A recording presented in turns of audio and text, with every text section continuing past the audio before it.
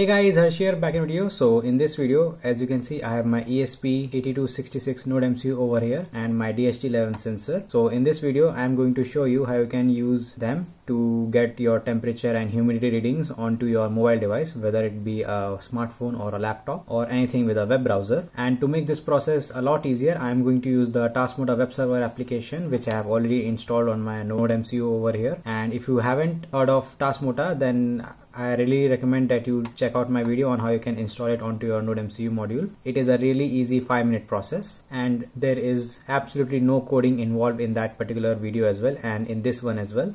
So without wasting time, let's get started.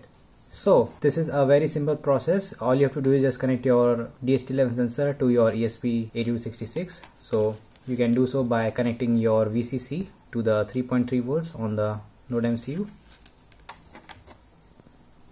Right over here, as you can see. Then we can take our ground and connect it to the ground on the DHT11 sensor. And then you can take the data pin and connect it to the GPIO pin of your liking. For this particular example, I am going to use the GPIO pin number 4, which is labeled as D2 on the NodeMCU. So it is the third pin, so I'll just connect it right over here, just like so. Now all our connections are done. Now we can head over to a computer and configure it and get the temperature reading.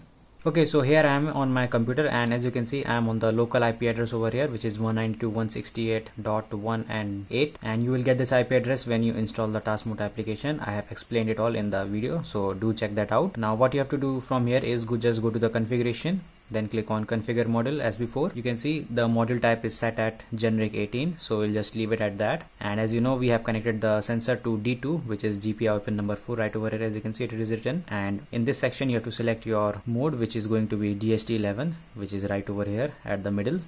You can also set other as well. As you can see, we have a lot of options over here with 16, 15, 14, 13 and whatnot. So once you have selected that, you can just go ahead and click on save, and it will first restart the device, and then you will be directed back to the main menu.